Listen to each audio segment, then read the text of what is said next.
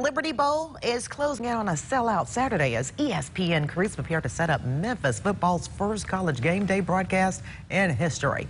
Today, City of Memphis leaders also outline which streets around the show's taping will be impacted in the coming days. Local 24 News reporter Brad Broders is live in downtown Memphis this evening. Brad, tell us all about it.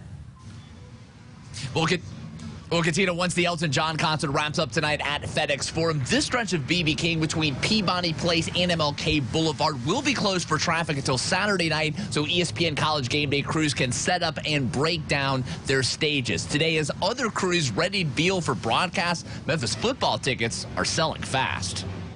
Memphis Tigers Blue is invading Beale Street. This afternoon, city crews put these signs on light poles on the iconic street before ESPN crews begin their stage setup work overnight for the College Game Day show Saturday morning. This city's got a very unique relationship between the university and the city. You don't see this type of cooperation everywhere. Today, City of Memphis leaders also released this map of downtown street closures starting at midnight and ending Saturday night after the College Game Day broadcast. They didn't give them a whole lot better than this. Nor does the ticket demand for Saturday's game. U of M leaders said there are now less than 5,000 tickets available before the Liberty Bowl's first sellout since the Ole Miss game in 2015.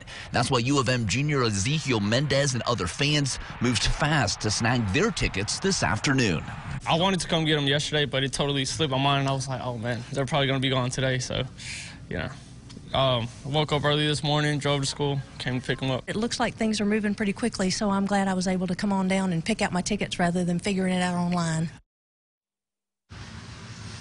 Now, football fans on Saturday morning will be allowed to get in position for ESPN's College Game Day beginning at 5:30 Saturday morning. If you need another look at which streets will be impacted around Beale Street ahead of Saturday's broadcast, log on to our website, localmemphis.com.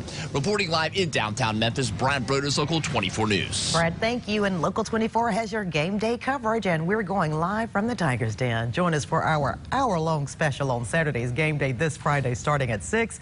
And if you can't make it to the game, don't worry, because Local 24 has a front row seat for you. We're the only place where you can watch the Tigers take on SMU live, and you can catch it right here at 6:30 Saturday night.